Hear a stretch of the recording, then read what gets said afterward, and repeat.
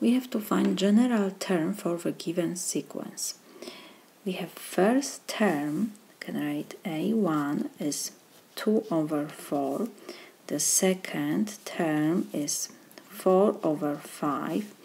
The third term is 8 over 6. And the fourth term is 16 over 7, and so on. So what we have here, we have fractions. We need to find the pattern. In these fractions, our numerator is 2, 4, 8, 16, and so on. So we see that we have here power of 2. 2, 4, so it will be 2 to second power, 2 to third power is 8, 2 to fourth power is 16. So our general term, we can rewrite an is equal, in our numerator we have for sure 2 to n power. When n is equal 1 will be 2. When n is equal 2 will be 4. For n equals 3 will be 8. For n equals 4 will be 16, and so on.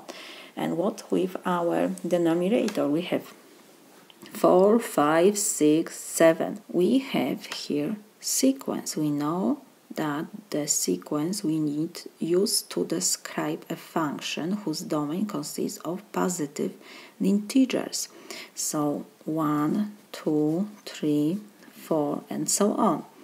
In our example, we see that our denominator is 4, 5, 6, 7.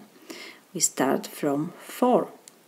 So if I write n, it will be wrong because we cannot, when we substitute n by 1, we will have in the denominator 1. We need to have 4. So to get 4, I will write first that we have 3 plus n. When n is equal 1, so we will have 3 plus 1 will be 4. When n is equal 2, we will have 3 plus 2 is 5. For n equals 3, we will have 3 plus 3 is 6. For n equals 4, will be 3 plus 4 is 7. So we got our pattern. In our numerator, we have power of 2, and in denominator, we have to have constant 3, and we add n when n is any positive integer.